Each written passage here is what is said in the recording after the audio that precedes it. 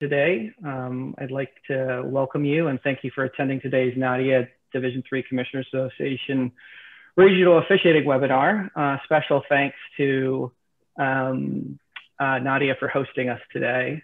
Just a little background. My name is Patrick Summers. I'm the Executive Director of the NUMAC, and I'm also the Chair of the Officiating Committee that's been working with the PICTOR group on this. Our process over this week is to host 6 regional seminars to review the report, a strategic analysis of the state of collegiate officiating. And that was based on work that we did in 2018, 2019 with the PICTOR group. And we had conducted a great deal amount of surveys, constituency meetings, and the result is what you're going to see today. We're specifically doing it regionally so you can see the data that applies to your institutions and conferences. I'd like to introduce the members of the PICTOR group who are going to present this session today. So if you could raise your hands as I call your name: Carolyn Schliefelmovich, Sandy Hatfield Clubb, and Mary Struckhoff. And additionally, from the Officiating Committee, we have Carrie Wilhowski, who the Commissioner of the North Coast Athletic Conference as well, who is with us. From a Zoom etiquette perspective today, we ask that you all mute your microphones, use the raise hand feature, and we'll call on you to speak. You can also use the chat feature in terms of asking us questions, and either Carrie and I will call as well. We'll call on you. Dee Abrahamson has also joined us from the PICTOR group, and we'd also like to welcome Lori Runksmeyer, our president of NADIIIA, as well, for joining us. So as we move forward, one more thing I'd like you all to put down, if you could: December 15th from 1 to 2 p.m. Eastern time, we'll be hosting a follow-up to these regional webinars, and we'll be starting to talk a little bit more about the strategic plan, which is the next step of the officiating project that we're working on. So now I'm going to turn it over to Carolyn to start us off. So Carolyn, all yours. Good morning or good afternoon to all. I think, well, I think it's still morning in most places, but it's our privilege to work with the Division III Commissioners Association on behalf of all of you and your memberships to do this strategic analysis of collegiate officiating. As Patrick indicated, we began our work last August in earnest, and we have been working feverishly since then. And today we're going to be talking with you about phase 1 of the work that we've been doing for the Collegiate Commissioners Association, which includes the data collection analysis, and share with you data that is very specific to institutions, membership, and officiating in the Great Lakes region. This slide just gives you some indication of the good guidance that we received throughout the course of the year. This was the Officiating Steering Committee, 10 different commissioners from across the country representing all regions, to make sure that we were very comprehensive and thorough in our analysis, and obviously gave us great insights and guidance into the data collection and analysis phase of this work. Next slide, please.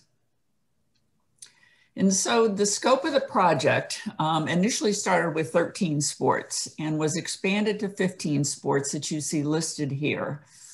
This was largely because once we got underway with our work for the Division III Commissioners Association, the NCAA asked us to expand the scope of work to include data analysis for Divisions 1, 2, as well as Division 3, and asked us to add several more sports. So we were obviously pleased to do that. And the 15 sports there really gives you some indication of the breadth of the work.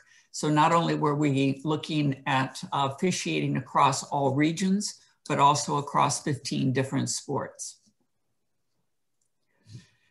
The engagement in this process was quite extensive. You see here on the slide the number of stakeholders, the different types of stakeholders, but also the total number of over 15,000 individuals contributed either via survey, focus groups, interviews, one-on-one conversations, and so forth. And of course, your coordinators and assigners were a big part of that. Your commissioners were a huge part of that. But most importantly, we had over 10,000 officials, Division 1, 2, and 3 officials that participated. One of the key elements that we added once we got into the project was some survey work with head coaches, because we really felt it was essential that we hear from the head coaches with respect to all of the issues around officiating. So over 15,000 people participated, very broad, very comprehensive. And from that, we have received a tremendous amount of data that will help direct us in our next phase, which is the strategic planning phase. But here today, we're going to talk with you about data that's specific to the Great Lakes region, critical issues facing officiating. And with that said, I'm going to turn it over to my colleague, Sandy Hatfield-Clubb. Thank you, Carolyn, and greetings, everyone. Good to be with you today, and very excited to share with you what we learned through this data collection process about officiating, specifically to focus on the Great Lakes for you today. All stakeholders were in agreement that there are two critical issues facing officiating. Of course, this is no surprise to everybody. One is the pipeline of officials, and two is the availability of quality officials. So let's drive down just a little bit deeper on this from a general Division III perspective, not yet looking at the regionality. Number one is that we learned 79% of all Division III officials begin their officiating career either at the high school and or youth level. So we said, what's happening at that level? We learned from 2020 Officially Human data that 50% of high school officials are over the age of 50, and 45% of them are within 6 years of retiring. We also learned from the NASO data in 2017 that the average age of youth officials in the 15 sports that we studied is 53 years of age. So how long does it take for an official to get from the entry level in the sport to the NCAA? The average across all sports for Division III is 8 years. What's the mean age of all NCAA Division III officials? It's just under the age of 49. And lastly, we learned that from a pipeline perspective, 80% of all Division III officials are Caucasian or white, and 85% of them are male. What about the availability of officials?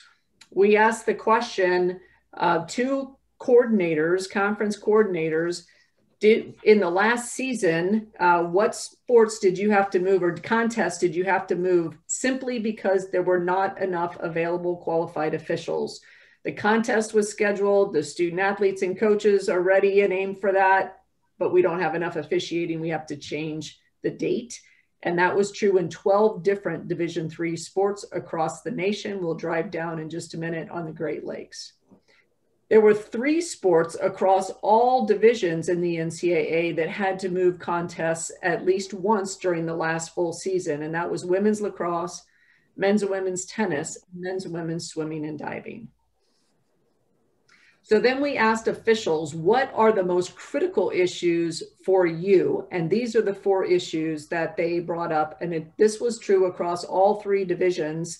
And this is the data specifically from the 6,800 officials that identified themselves as officiating in Division III.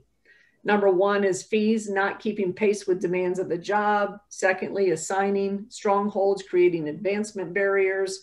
3 is poor sportsmanship and treatment of officials, affecting retention, and then recruiting new officials into officiating.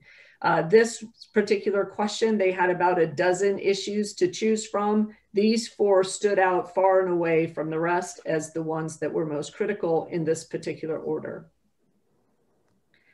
So I'm going to drive down now for you on a regional perspective. And first, I want to orient you to how the regions were broken up for this particular report. Doesn't exactly mirror the Division III region, so work with us, but we wanted you to know what we're talking about when we talk about the data. Right now, we are looking at the Great Lakes. As you can see, 19% of the 6,800 officials were in the Great Lakes region. They were only permitted to choose one region. They may work across regions, but they were asked to select the region for which they received the majority of their assignments.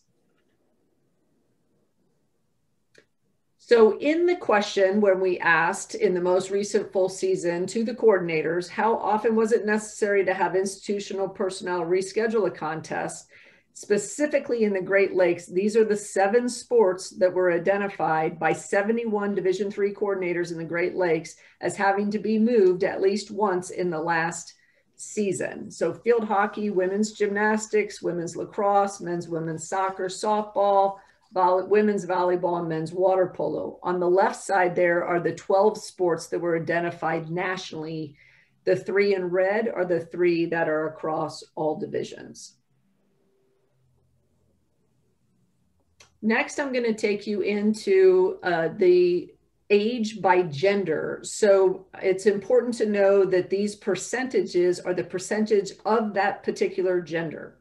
There are, out of all Division III officials identifying themselves as the Great Lakes region, 87% of them were male, 12% were female. You can see that doesn't measure up to 100%. There was another category I prefer not to say, which was less than 1%, so it's not identified here. I do want to give a little disclaimer as you listen to the data presentation. You'll note in a couple of areas things don't always add up perfectly. There might be one off or so. That has to do with either a rounding error or, for example, in this particular category, we didn't want to have too much on this slide for you and include a category that is not as significant. So the mean age of NCAA Division III officials, as a reminder, is 49. Specifically in the Great Lakes, you can see that 29% of all female officials identifying themselves in the Great Lakes are in the 55 to 64 category. And the highest percentage for men you see are in the 45 to 54 age category at 26%. This next slide shows you race by gender. So again, you can see at the bottom there, 87% are male, 12% are female.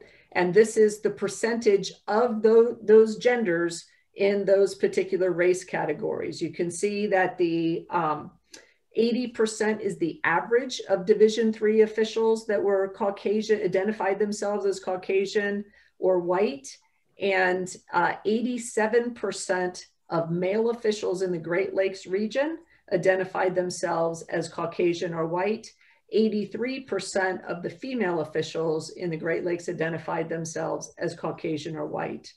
And you can see there, lastly, in the orange slide, a little square at the top, 85% were male, a little bit higher in the Great Lakes region with 87% male officials. With that, I'm going to turn it now over to my colleague, Mary Struckoff. Thanks, Sandy. The next pieces of data we're going to look at are regarding entry and retention of officials, specifically in the Great Lakes region. This particular slide is, as you recall, Sandy mentioned that 79%, and it's in there, 79% of D3 officials began officiating at the high school level or at the youth level. And basically these 3 columns represent those areas. So it just breaks it down by sport within the Great Lakes region. The higher the percentage obviously means, and these are all the highest percentages for those particular sports, but men's ice hockey, for instance, at 92%, the vast majority of the men's ice hockey officials were beginning at the youth level.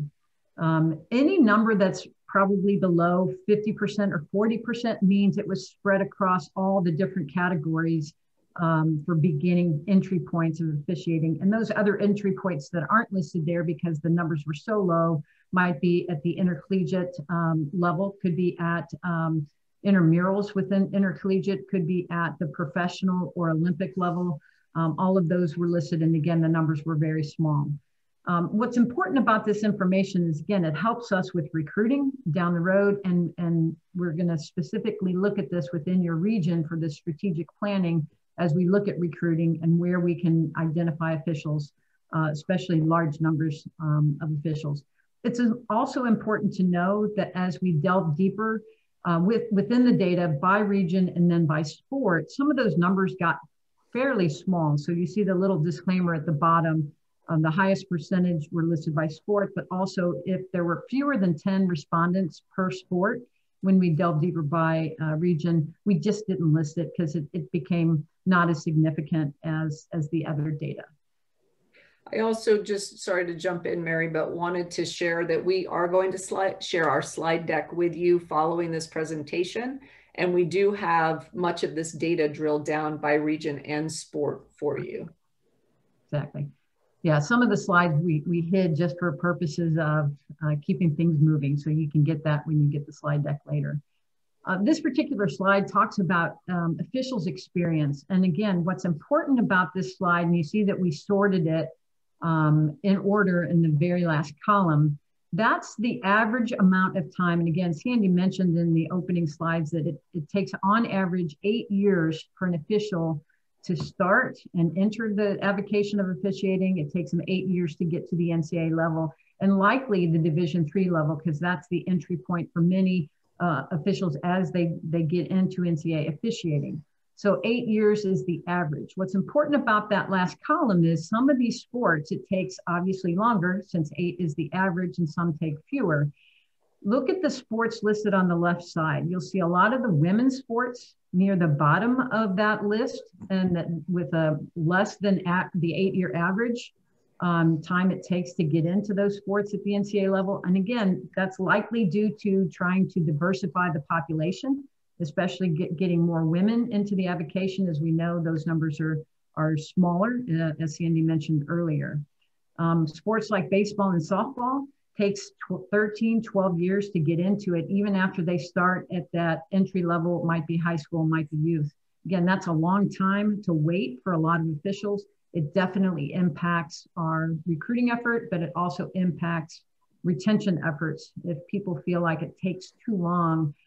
We know experience is a big, important part of officiating, but again, in terms of retention, if they just feel like there's no pathway to get to the NCAA, they may in fact give up trying. The next slide, again, talks about really our competition at the Division III level. This slide is specific to the Great Lakes region.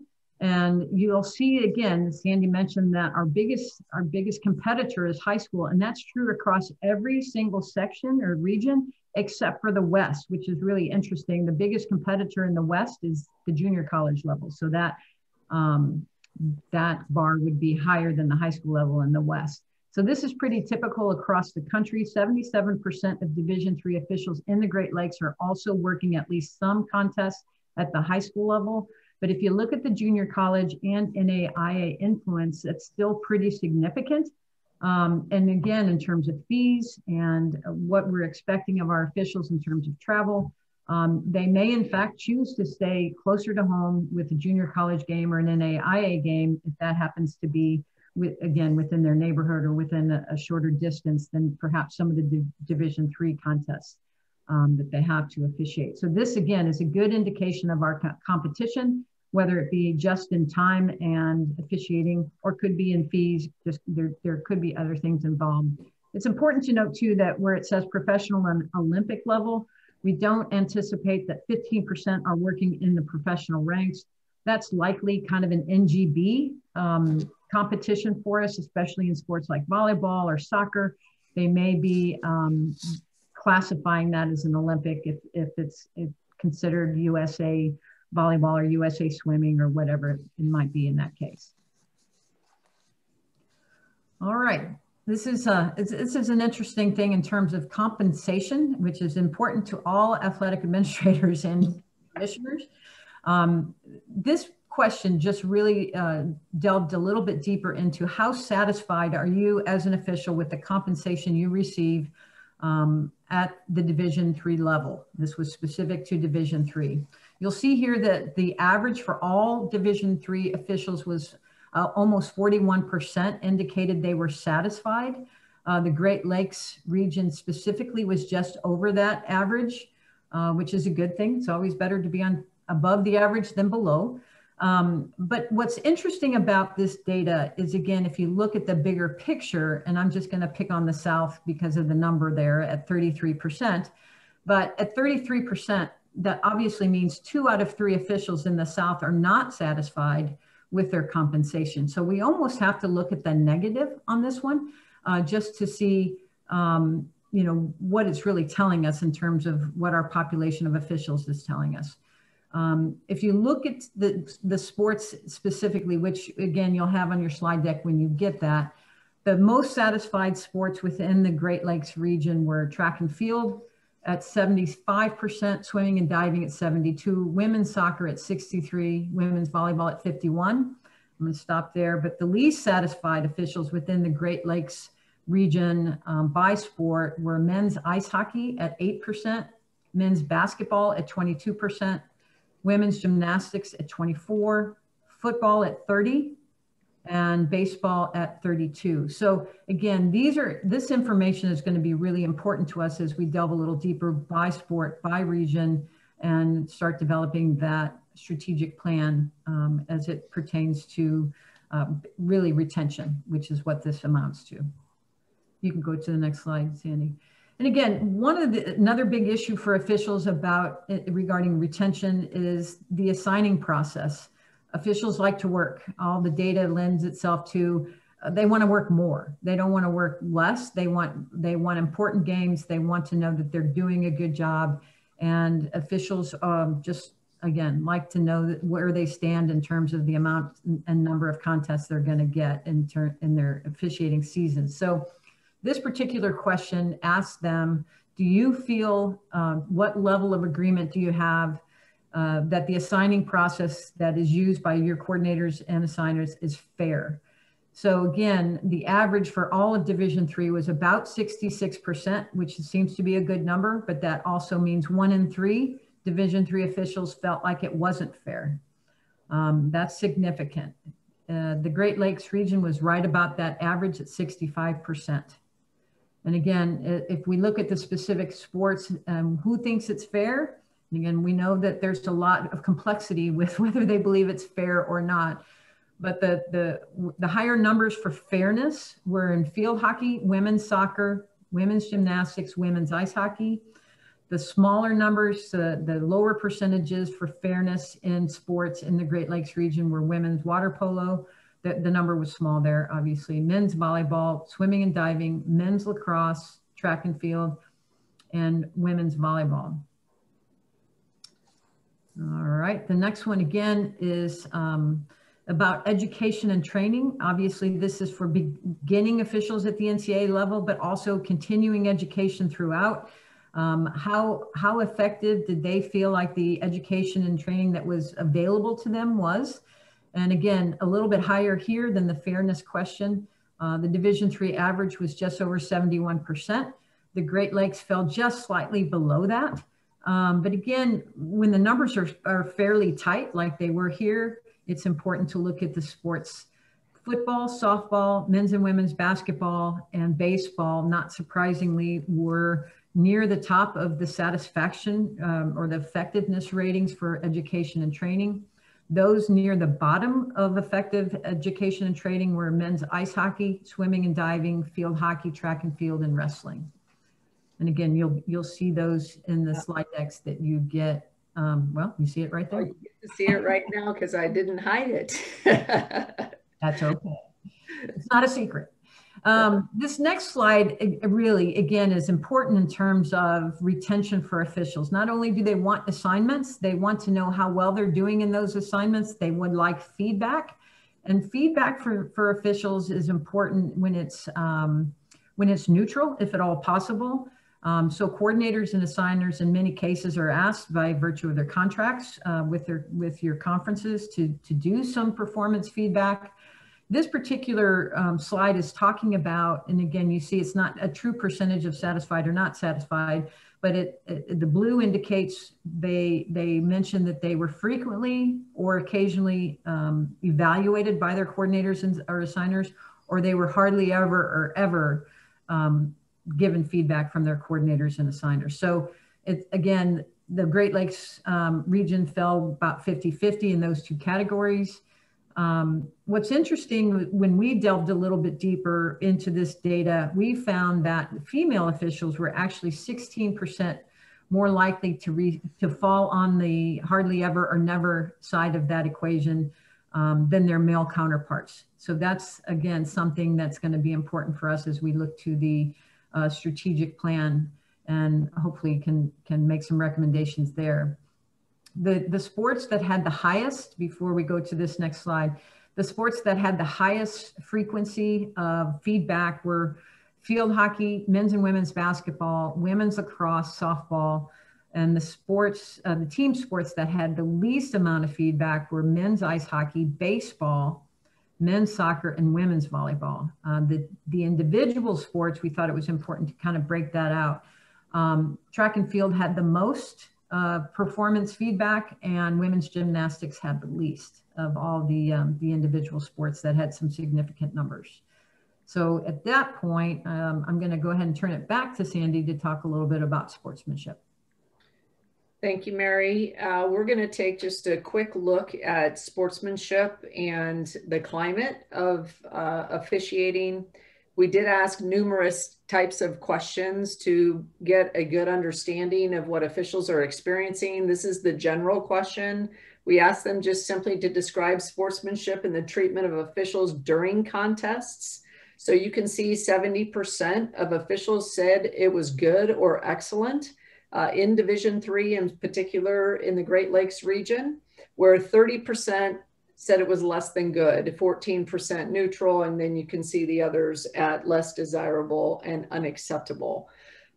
We do have lots of data on what they think could be the most effective in changing this, as well as coach relationships, etc., with the officials. And certainly, as you all would guess, the coach's role in helping to change the trajectory in the future is going to be critical. Next, we asked officials, have they experienced or witnessed any sexist or racist behavior or language directed towards officials who are women or people of color in the Great Lakes region? And you can see that 78% said never, but that does leave 22% that is not never. When we drill down by particular demographic, the women and people of color were significantly more likely to have answered that they either occasionally or frequently received or witnessed racist or sexist behavior. And lastly, we asked officials, do you feel safe physically and emotionally from arrival to departure at competition venues? In particular, in the Great Lake region, you can see that 88% said that they agree or strongly agree, most strongly agree that they feel safe when they enter, all the way from entering and exiting. But there were 12% that did not agree. And certainly at the level of 4%, not completely disagreeing or strongly disagreeing. Obviously, this is a important issue. The officials, when we asked them two questions. One is, what's most important to you in terms of your experience at a competition site, and what are you most likely to receive? The most disparate answer to that in terms of what they are they do desire and are less likely to receive is an escort to and from the competition site. So again, leads us to strategies in terms of how to improve the experience of officials and then be more likely to retain them. We're going to shift over now to our overarching, very quickly go through our overarching conclusions and our recommendations, and then we're going to open it up for your questions. There were 5 overarching conclusions. One is officiating operates in a very complex environment. As you all know, officials work for different conferences. They work across platforms, whether that is in the high school, as Mary shared the slide deck there. They also, they work in different environments.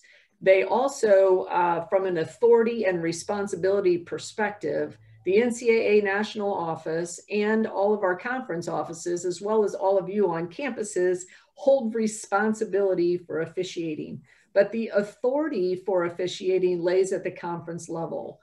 So it's a very complex working environment. Secondly, as we know, the impact of aging pipeline and the lack of quality officials is evident, and the research demonstrated that. Thirdly is centralized interdivisional or interconference coordination communication around really important issues like retention, like recruiting, like education, evaluation are limited to very few sports and very few regions.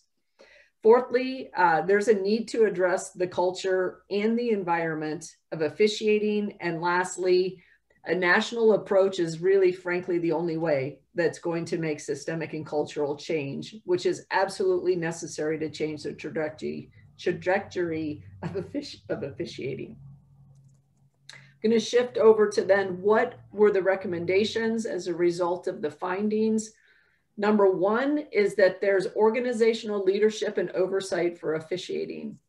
In some form or fashion, there needs to be some central oversight, accountability, and registration for officials. Secondly, is the important role that officials play in the student-athlete experience must become evident. We have to shift and change the culture of officiating. Officiating is a fundamental part of collegiate sport, and it needs to be honored and respected in that way. And then thirdly is really to diversify the pool of officials. The second overarching recommendation has to do with strategic alliances. And these are all are necessary in terms of cross-divisional alliances, across educational alliances. So for example, the National Federation of High Schools, the Junior College Association, NAIIA, as well as rec sports. We need to have some type of connectivity in terms of strategic alliances. Coaches associations, as mentioned earlier, coaches are a very critical part of the sporting experience. And so we need to align with coaches associations to help with that particular role. And then lastly, there is certainly officials organizations as well as NGBs as well. So the third overarching recommendation has to do with conference engagement. This is specifically surrounding issues of evaluation, education, and training, certainly fees and the structure of fees, the education expectation and accountability for coordinators and assigners, and then certainly the sporting behavior has to be addressed at both a national, but also most importantly at the conference level. So with that, our next steps and what we're fully engaged in right now is a strategic plan for officiating for Division III. We have 7 conference commissioners that are representing you that are regionally selected to help advance this strategic plan. So this group is fully engaged, meeting regularly with our small working group to advance the plan based on the data that you've just received. So where are we in the process? It was initiated in August. We are deep into the process. We have a draft strategic plan. That draft is being rumbled about with different stakeholders. And we're teeing you up actually to get you ready for that process as well, which we would like for you to engage in December. The goal is end of January, 1st of February, that we will have a final presentation of the strategic plan to the Division III Commissioners Association. So with that, I'm going to take a breath and we'll go ahead and open it up for questions and feedback. Thanks, Sandy, Carolyn, and Mary for the presentation. So if you have questions now, if you could use the raise hand feature, it'll be easy for me to call on you, and or if you'd rather put it in chat, we can look at it that way as well.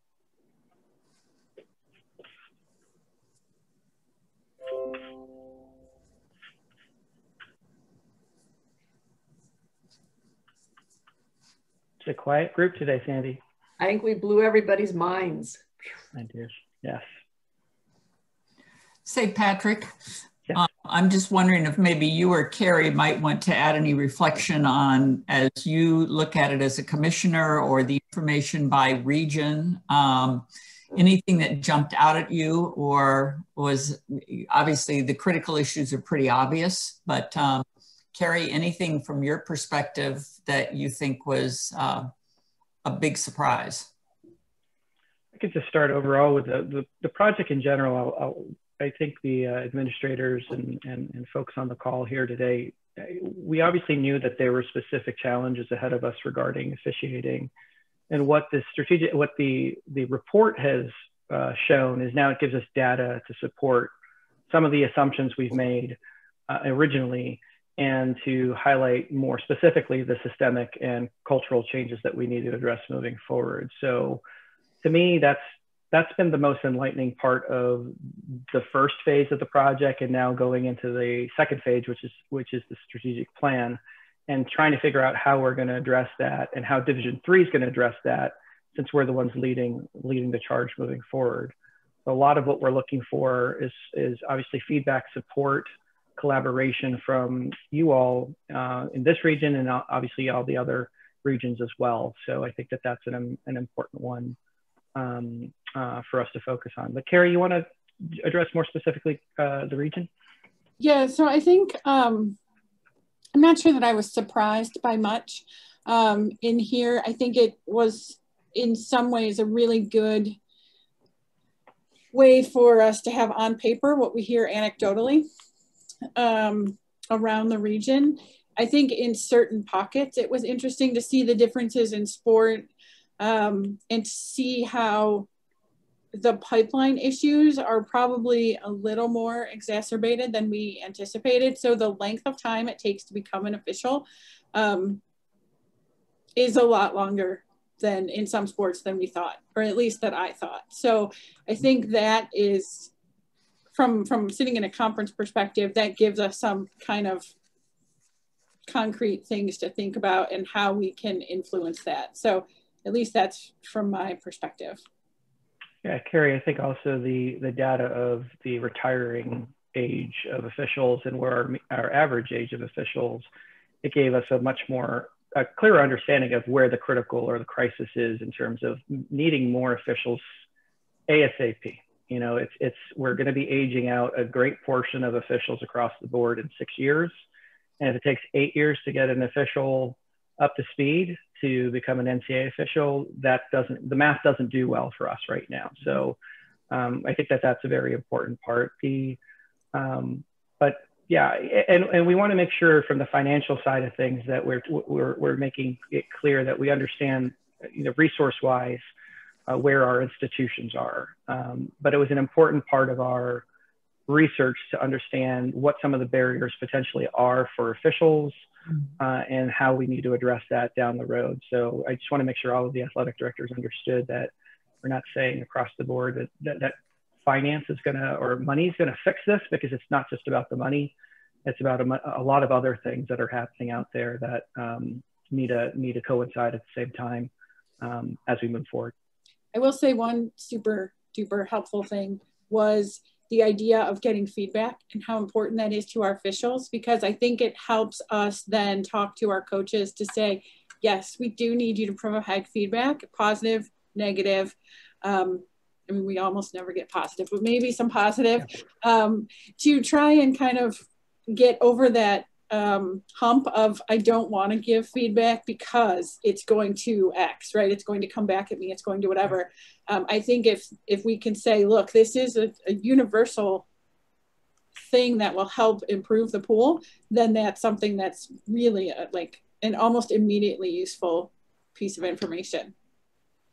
My wonderful colleague, Amy Backus, has her hand raised. So please, Amy. Oh, thanks, Pat. I wanted to talk to Carrie's point about a pipeline. There are about 40% of colleges and universities that still have a physical education requirement. Case Western Reserve University is one of them. And we do offer a class, an officiating basketball class. And I'm wondering what this group might be able to do to encourage perhaps classes such as that at the college level to try to engage, you know, younger students to become involved in officiating at that level. Great point, Amy. It's definitely something that we need to examine as a potential, the recruiting strategies and the potential partnerships. I don't know if we have a list of the number of colleges, universities out there that are offering officiating classes out there. And that would be, I think, a very useful thing as we move forward from a collaboration perspective. So I think it's great insight. Sandy, Mary, anything, and Carolyn, anything that we've done research-wise or we've seen in the analysis that speaks to that? I don't think it has, but it's something we should be tracking on. Yeah. We did not specifically ask about officiating courses or if somebody started in that way. We do recognize, though, that there are fewer and fewer available now than there were many years ago when there was a richer pool of officials. So I actually, Amy, took a note about that to put that into, you know, our group of strategy action plan, you know, little file. Yeah, Sandy, also not just, you know, physical education classes, but many schools offer, you know, minors in sport and coaching, and that could fit into that, that avenue there as well. Yeah, thank you. Lori Ruxmeyer? Hey guys, first of all, thanks for letting me bust in on the Great Lakes call. Kind of to expound on Patrick's point though about just throwing more money at officials might not solve the problem. Admittedly, I didn't totally keep up on the data that you guys were throwing on the screen, but it seemed like some of the officiating groups that you said were having trouble filling contests in the Great Lakes regions weren't necessarily the ones that were most unhappy with their pay. Did you find a correlation that you could point to with the sports that are really having a problem and what the officials were most unhappy about in those sports?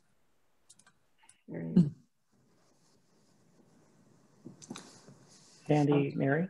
I don't know. So Lori, it is interesting. Much of the data correlates in that way, where we have found whether or not it's satisfaction with compensation and retention, or sportsmanship, for example, and retention, or, you know, different categories of intersection of all this data. And so we are drilling down on that process right now. And in fact, we did in fact, Mary and I joke, the ones that manage the data analysis, that we would go back and have like 3 questions on our survey if we ever did this again. It was so comprehensive, which is fabulous, that we have this lot of intersecting data. So that is actually part of the strategic planning process. As you'll see when we get to the strategic plan framework, that you'll see it's at a very high level of starting to address recruiting to the NCAA. How do we support and partner in the entry level recruitment? You know, lots of different ways to approach it. So the dissection of the data to that specific level is in process.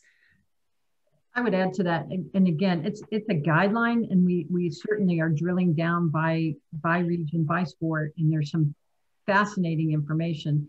But the other point is, and you saw with what we want to do in the future, there is no comprehensive database of officials. So we know we don't have 100% of the population that reported on this survey, because we don't know what 100% of the population is. So that's the other challenge. So we have fascinating data and we keep drilling down on it, but we know it doesn't represent everyone and every sport, every region, you know. So it's that's one of the challenges, and that's why the recommendation of some kind of centralized database for everyone, so we can continue this research in the future to have a better idea of the entire population and how all of this plays out.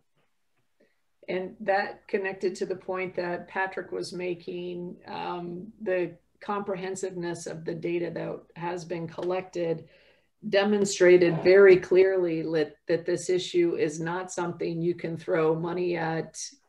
You know, compensation and recruiting is not going to solve the problem. There are systemic and cultural issues that have to be addressed in order to bring more officials in, for them to be trained and evaluated well, and for them to, you know, be retained and move on in the avocation of officiating.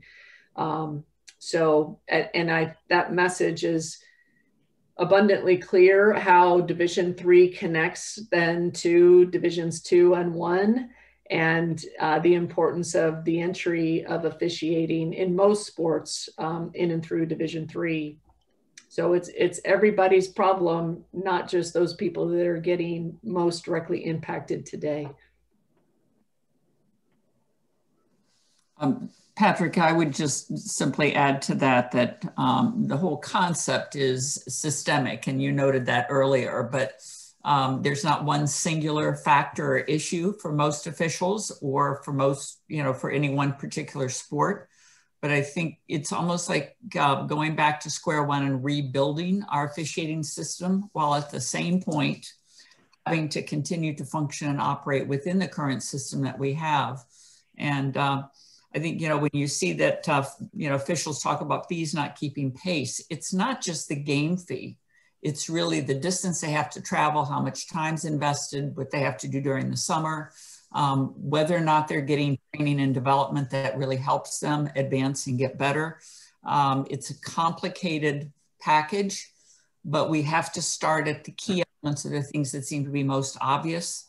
And that being recruitment, getting more people in, making sure they're trained and developed in an appropriate way that really helps them get better and officiate in a quality way.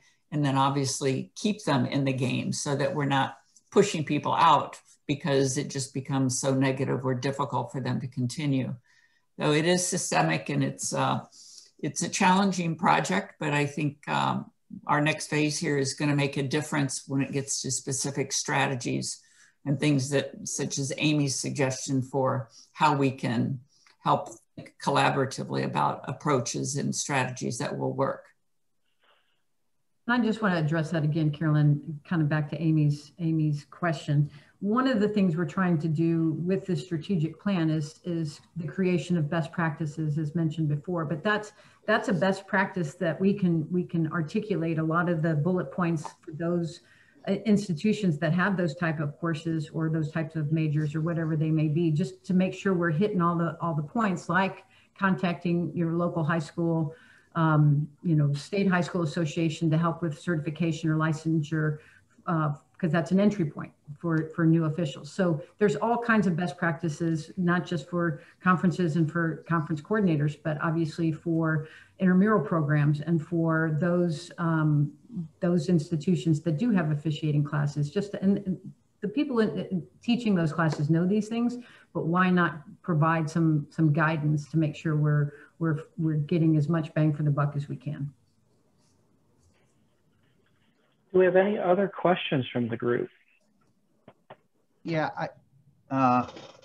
just a thought. One of the gold mines of our future with officiating are the current student athletes who are on teams. And the problem, though, is that too many of our coaches view officials as necessary evils. And so the message, written, unwritten, that's being sent to the student athletes is not a positive one. Whereas if we could get the coaches on board for the betterment of their sport to convey that officiating is a noble profession, and so that their student athletes, which is there, if you want a pipeline, there it is. But there could be more proactive ways that our coaches could, at the end of a season for the seniors, is maybe pass out applications to their graduating seniors to sign up to be officials somehow, or to give names and contact information of assigners in high school that they could go and start being officials themselves. So before they leave the nest of the institution, our student athletes need to be encouraged to look at this as a possible profession in their future. So Tim, you just hit on a really important and critical issue. And a great example of this systemic, we have to attack this from a systemic cultural perspective, and you nailed it. So for example, the Division II has the player to ref program, which is fabulous, right? So, but you hit on the issue. If we don't change the culture of officiating as it relates to coaches, that's only going to move us so far, right? So do that plus. So in fact, one of our great commissioners guiding our research project made similar comments, which actually led to the officials survey, which was not originally part of the study. We added that, and there were over 4,200 coaches across all 15 sports that participated in the survey. And we asked them, you know, who has the most influence on the sporting environment? And the coaches identified themselves as that, right? They know it. The officials identified who's the most important and influential. They identified the coach as most important, right? So their behavior is going to impact the environment, number one. Number two, when we asked them, how do you go about changing the environment? Both officials and coaches said the same thing. We need to grow appreciation for each other's role. So interesting, right? So one of the fundamental partnerships, and you'll see in the strategic plan, is partnerships with coaches associations and how to start to drive that down, as well as building best practices around what you just described in terms of, had a chat from Davis, actually Whitfield, who's on here with us from the National Federation of High Schools, and it's about best practices, right? How to help people on campuses start to facilitate some of this activity too. So did we have a question, Patrick? I think Amy, do you still have your hand up? I know you put something new in the chat. No, you'd think by now I would know how to take my hand down after all these Zoom calls. I don't mean to, you know, hog up the conversation, but also as athletic directors, I think it's incumbent on us on college campuses to not put up with the kind of behavior from our own coaches towards officials. I think we have to do our job to make sure that, you know, that we hold them accountable. It's appalling sometimes. I know we've, as through this process, you know, obviously in the last few years, the NCAA released game day the DIIICA, and I think Commissioner Jones is on, who was a big part of that while he was at the NCAA. We have gone back to them about possibly expanding that to include components on officiating as well. So just support concepts, as you're saying, Amy, of we need to do this across the board. It can't be a singular effort. It has to be athletic directors, coaches, conference offices. We have to address the fans. You know, it's everywhere. And to your point, I mean, it starts, your point in the chat, it starts at the youth, right? The parents at the youth level. And we've identified initially the National Federation of High Schools. You know, that's been a lot of our collaborative efforts right now.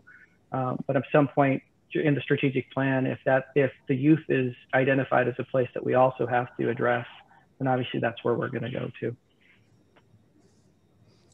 Patrick, I would just add to that too, some of the other stakeholder groups of those collaborations, in addition to the federation, high school federation, is, you know, the junior college, you know, NJCAA and NAIA. These are all partners and all people that are trying to do the right thing, the same thing, but it is a pipeline of officials.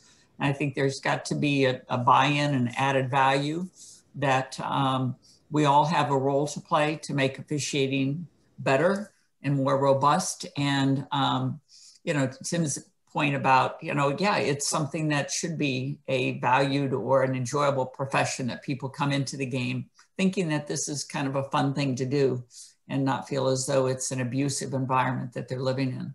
So lots of partnerships out there, including coaches associations. Any last questions? We're running up on our time limit here, and we do have another session to go to after this. But anybody else have anything they'd like to comment? You will receive information from us, like we said at the beginning, with a slide deck, and at that point in time, contact information will be made available. If we want feedback, we need feedback. It's part of our process. And then that December meeting, the 15th, as we talked about, that's going to be the big opportunity for this group, the stakeholder engagement group of athletic administrators, to give us feedback on where we are with the strategic plan at that point in time. So we're excited about hosting that. And again, special thanks to Nadia for helping us organize today's session, the other 5 sessions that we're doing, and then that big one in December as well. So with that said, we'll give you back 3 minutes of your day. And thanks everybody for the time. Thanks again, Picture Group, for another great presentation, and we'll see you all soon. Take care.